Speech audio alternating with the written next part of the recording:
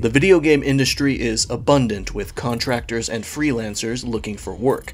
From concept art, to music production, to voice acting, these individuals float from project to project, rarely being tied down to one company exclusively. And unfortunately, the industry is also rife with instances where these contractors are taken advantage of, either by being denied promised payment for their work, or getting their names scrubbed from the projects they worked on, or by simply being given horrible working conditions with unreasonable deadlines and little resources. As sad as it is, even the well-known and highly respected contractors still get this kind of treatment. And it's not exclusive to the video game industry. They are regularly screwed over in the film and television sector too. Visual effects artists on big blockbusters are crunched so badly they sleep in their offices for days at a time.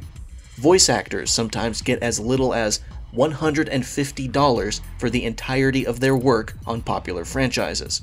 Sadly, another high-profile victim of this poor treatment of freelancers has now arisen, and it starts a few years back. On May 4th, 2020, Marty Stratton, the studio director of id Software, as well as the executive producer of Doom Eternal, made a post on the Doom subreddit, titled, "Doom Eternal OST Open Letter." This open letter was in response to an ongoing discussion among the community regarding the state of the game's original soundtrack, which many had deemed to be a noticeable step down in quality due to the fact that the composer for the soundtrack, Mick Gordon, who also composed the score for Doom 2016, was able to edit and mix only 12 of the 59 existing tracks, and the remainder had to be completed by the studio's own lead audio designer, Chad Mossholder. Marty's post is fairly long, but the gist of it is that he was attempting to dispel any rumors that it was id Software who was at fault by not giving Mick enough time or freedom to deliver on his end of the agreement.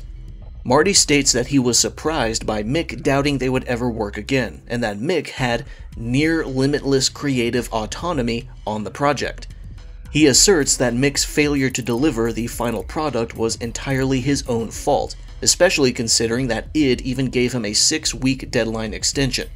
Marty says that as the deadline drew closer, it was Mick himself who suggested that his and Chad's work be combined into a more comprehensive release, and that Chad's work could be fleshed out more if a heavier sound was needed. Marty then says that even though Mick signed off on all this, he ended up being publicly disapproving of how the soundtrack was handled. Basically, Marty spends the entire post painting Mick as the one who was unprofessional, unreliable, and two-faced. But was it true? Unfortunately, Mick never really released a direct response, and a fair amount of people took Marty's word at face value. It was pretty easy to do because an executive going out of their way to directly speak to the fans on a fan-run forum seemed like a gesture of goodwill, especially when it directly addressed the frustration surrounding the release of the anticipated soundtrack. So a sizable chunk of the community went forward under the impression that it was Mick Gordon who burned the bridge between himself and id Software. Until November 9th, 2022, 2.5 years after Marty's post, Mick Gordon finally broke his silence. Hosted on Medium and announced through Twitter, he dropped a nuke of a reply. A very lengthy tell-all article that featured a ton of receipts, including screenshots of emails that Mick actually sent. And when I say lengthy, I mean lengthy. I can't really even bother to read it all to you word by word in this video unless I wanted the video to be an hour and a half long or more. I did a quick and dirty word count by copying and pasting the whole thing into a word processor, and apparently it's damn near 15,000 in length, about 6 times longer than Marty Stratton's open letter published on r/doom. I do recommend reading it yourself if you have the time and patience for it, but for now, I will go over all the key points in the same order as the article presents them. Right off the bat, Mick states that id handed him a schedule that required him to score 2 levels per month, which he says is a tight deadline but not impossible. But the real problem was how quickly this schedule became disconnected with the actual development pipeline of the game. Because the game was still 2 years away from release, and little to no gameplay was finished, Mick basically had to score the game using scant information about the combat, pace, and world, and his own imagination. Mick suggested a pretty reasonable solution to these problems. Focus on a general musical identity for the game before going into specific themes, and eliminate the 2 levels per month requirement for more flexibility. Seemed pretty easy, but Marty struck it down. And Mick says he struck it down quite rudely and aggressively. Thus, Mick had to press on with guesswork, a lot of which ended up not fitting the game as it progressed in development, so more and more of his work had to be thrown out as the weeks passed. And it became clear that whoever decided on the music budget also did not understand or anticipate the actual scope of the game. Mick had to crunch more and more as the deadline drew closer, and any attempts at communicating with id ended in failure. He was left out of meetings, his emails and calls were ignored, and calls with the audio team were taken over by managers who were in a panic. But it only gets worse from there. id Software attempted to deny Mick any payment for his work as often as they could, under the notion that they just didn't like what he was making. At one point, Mick went 11 straight months without being paid for any of the work he had done in that time, beginning in January 2019. And on top of that, his crunching was so bad, he would spend days at a time at his studio, away from family, living off of microwaved food. And still, it gets worse. On June 6, 2019, at Bethesda's E3 presentation, Doom Eternal was given its initial release date of November 22nd of that same year, and with that announcement was the reveal of a collector's edition that included a copy of Mick Gordon's original Doom Eternal soundtrack.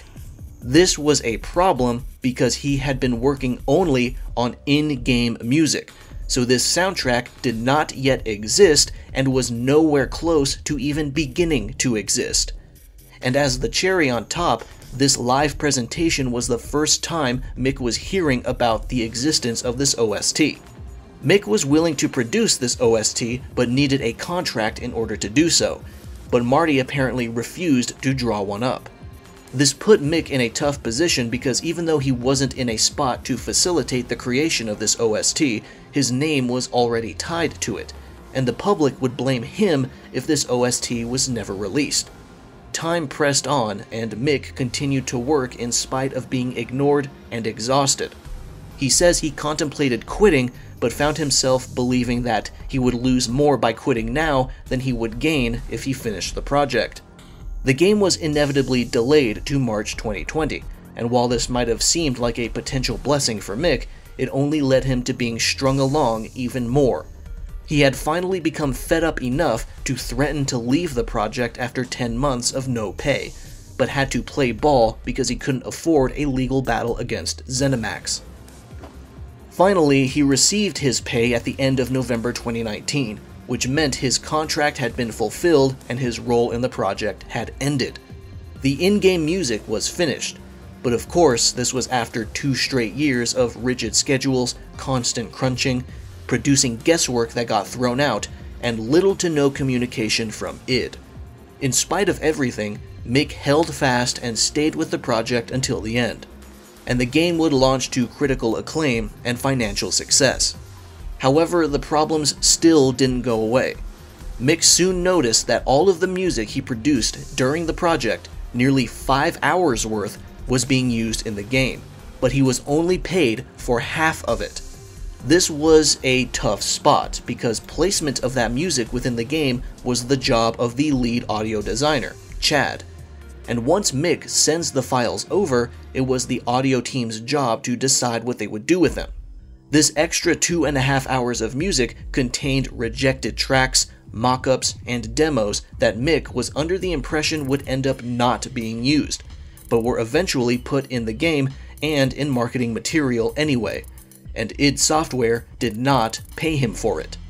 Mick wanted to begin work on the OST, but Marty continued to ignore his requests for a new contract to be written up, forcing him to skip over id entirely and talk to Bethesda instead. This opened up another can of worms because apparently Mick was still owed money from a totally separate OST he made for Bethesda back in 2015, which I assume is Wolfenstein. And Bethesda used this fact to their advantage in this new contract for Doom Eternal's OST by saying that payment for that other OST would be consolidated into this new contract. So now, Mick had to go along with it in order to get his rightfully owed pay for 2 OSTs. So negotiations for the Doom Eternal OST began, and Mick proposed 30 tracks totaling at over 2 hours in length, comparable to Doom 2016's OST. This was shot down immediately because it was clear there wasn't enough time or money to cover a project of that size. But Marty claimed in the open letter that this suggestion was agreed upon, wording it in a way that made him seem generous by allowing Mick an extension. That was a total lie. Thus, Bethesda wrote up a draft for the contract. It stated that Mick had to produce 12 tracks for the OST, that id Software had final approval for the track list, that the contract would include payment for the 2015 OST he was owed money for, and that the deadline for Doom Eternal's OST was April 16th, but was flexible if need be. This seems all well and good until March 11th came around and a delay for the OST was announced, because Mick still had not received the final draft for this contract. Work for the OST began, but suddenly, Marty sent a frantic email stating that the April 16th deadline was now a necessity, because consumer protection laws in certain territories meant consumers who pre-ordered the collector's edition were entitled to a full refund if the OST was not out by April 20th. Mick realized this was a threat and that he would be held legally liable if the OST was late. He says that if he knew of these consumer protection laws, he would never have agreed to do the OST at all. But Marty had a backup plan, and it did not involve Mick.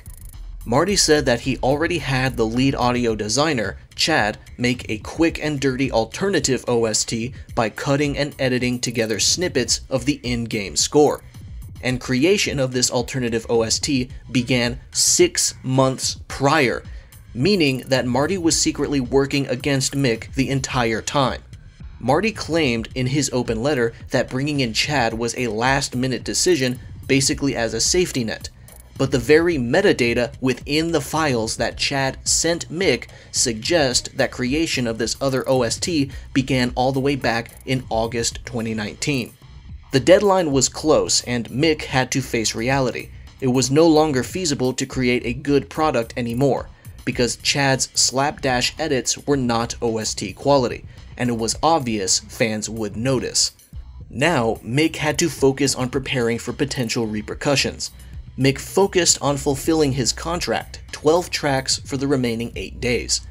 Again, he crunched 18 to 20-hour days and slept beneath his desk at the studio.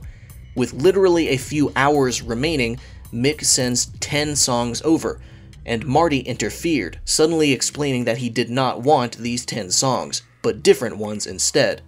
He had been uncooperative and absent this entire time, and now, at the last moment, he wants to give direction.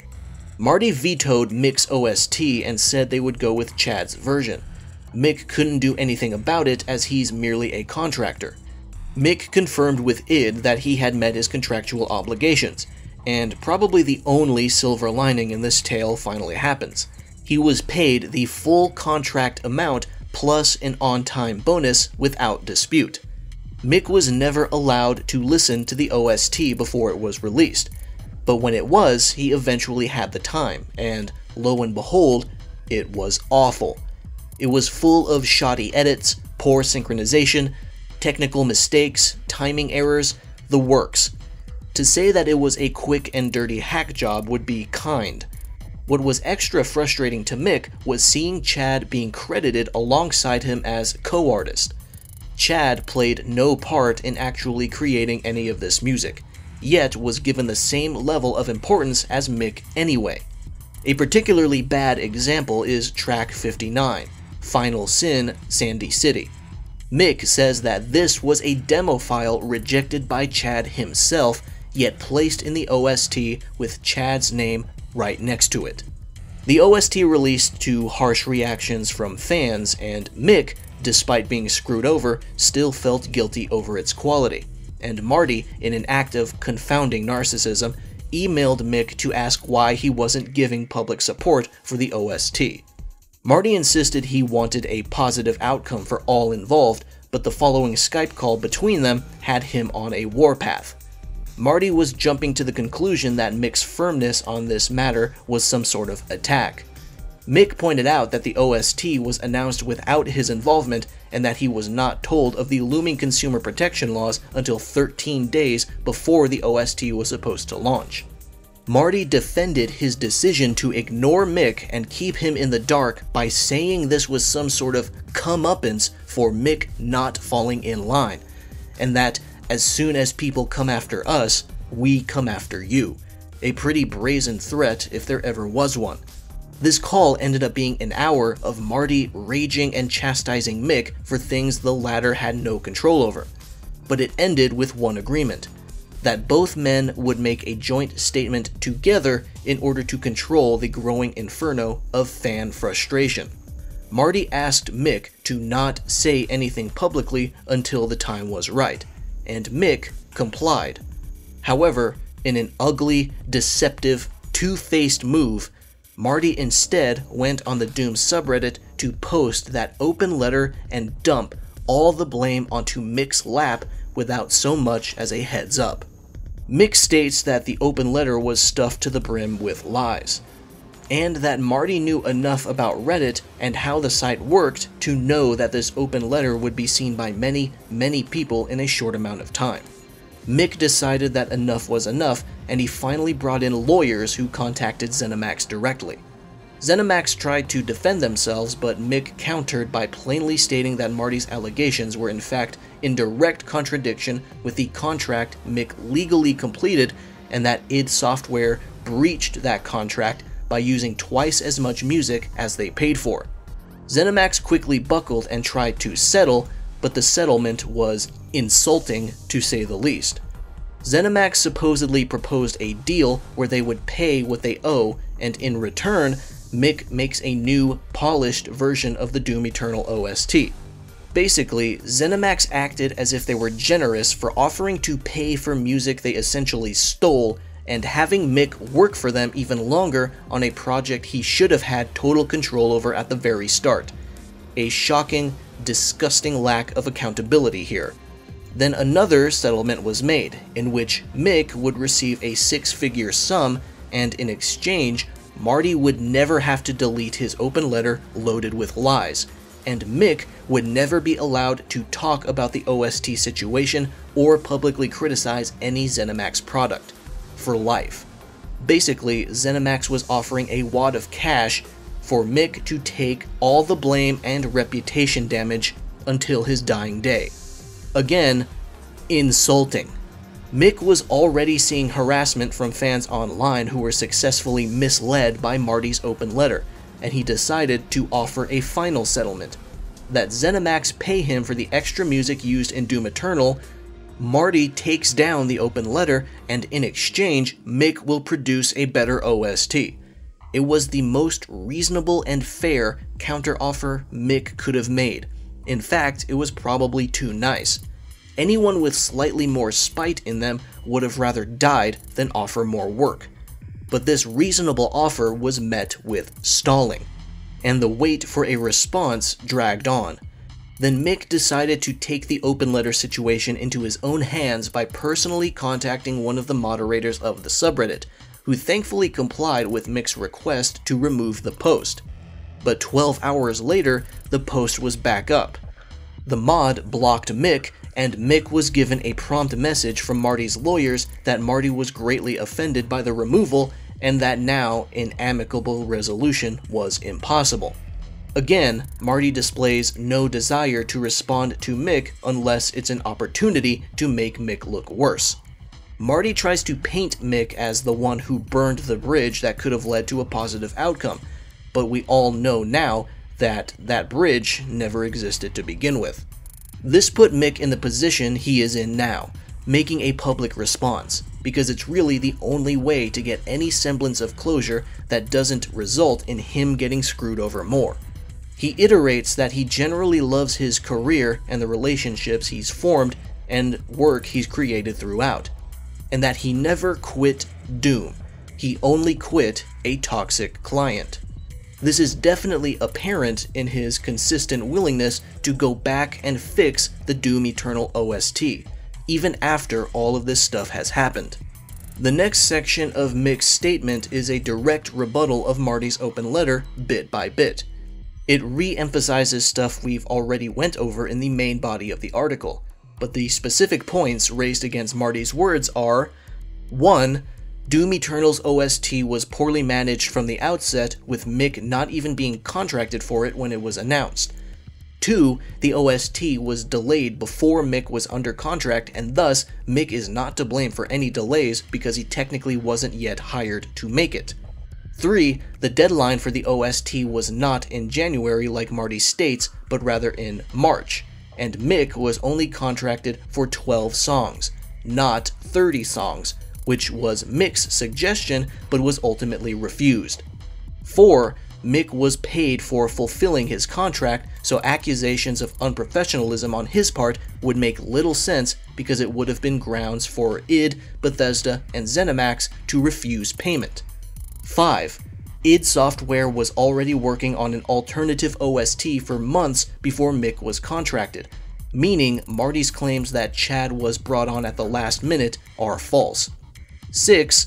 Marty doesn't seem to understand the mastering process, as he blames the OST's poor quality on Mick instead of Chad, even though id themselves approved all of Mick's in-game scores. 7. The problems with the OST's quality were obvious immediately because Mick was receiving questions about it the moment it released, so him clarifying that he did little work on it was not some sort of war declaration on id like Marty pretends it is. 8. Mick stated that he would probably never work with id again because, well, Marty treated him like shit the entire time, which makes Marty pretending to be blindsided by that comment pretty disgusting.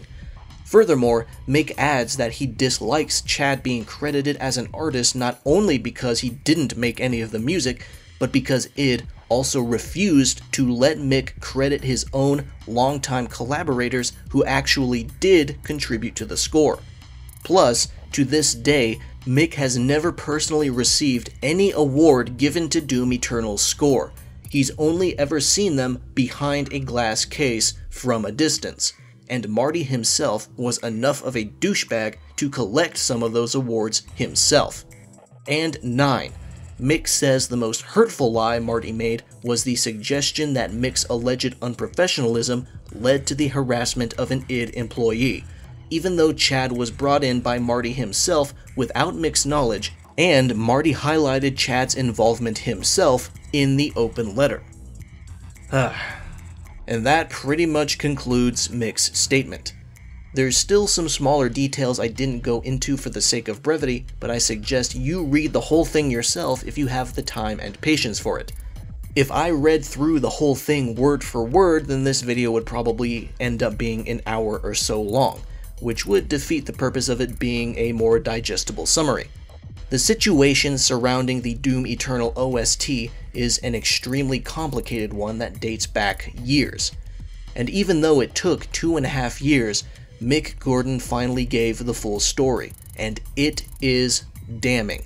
It shows that not only was he actually not to blame for the album's poor quality, but the person who first pointed the finger at him publicly, Marty Stratton, is the one responsible not only for the dismal condition of the final product, but also for the heinous mistreatment of Mick himself for pretty much the entire time he was working on the game. Mick was brought on for in-game music without any finished levels to draw inspiration from, requiring a ton of guesswork that was thrown out. He was announced to be making an original soundtrack that he wasn't contracted for yet. He was ignored every single time he tried to communicate with id management. He was forced to crunch 18 to 20 hour days constantly to meet ridiculous deadlines and had to sleep in his studio for days at a time and live off microwaved food. He went as long as 11 straight months without being paid for any of the work he did in that time. He went unpaid for an extra 2.5 hours worth of music that was used in the game and marketing material, even though he was contracted for half of that. He was being secretly ousted as the OST producer by Marty bringing in Chad without any notification.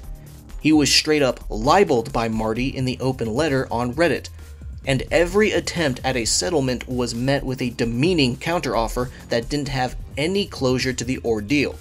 Mick did not take a 6-figure sum to keep his mouth shut. He decided to come forward with the truth. After reading everything, it's almost impossible to truly grasp how insanely mistreated Mick was for months on end. It's incredible he waited a whole 2.5 years to make a response. Anyone with less patience would have probably tried to make this statement immediately, but I imagine Mick wrote this with the help of legal counsel. This entire story is a freelancer's worst fucking nightmare. Every conceivably realistic worry a music contractor would have about a project came to life during Mick Gordon's time working on Doom Eternal. It's beyond the pale. The horrible planning, the malicious silent treatment, the terrible crunching, the cruel refusal of payment, the shameless character assassination, and the total squandering of creative talent. It's all here. It's almost awe-inspiring with how much rage it can draw out of you. It's completely fucking abhorrent and unacceptable. And it's also totally baffling that Marty would attempt this nonsense with someone as famous and respected as Mick, who was able to continue finding work within and without the video game industry even after Marty tried to ruin his reputation. But either way, in this particular circumstance, Mick was just another victim of unnecessary corporate hostility and awful management. The specific thing that pisses me off personally is Marty's unrelenting narcissism throughout this whole thing. It seems he never once bothered to communicate with Mick unless it was an opportunity to ruin his work. Every single attempt Mick made at peacefully remedying this situation was flipped by Marty into a perceived attack.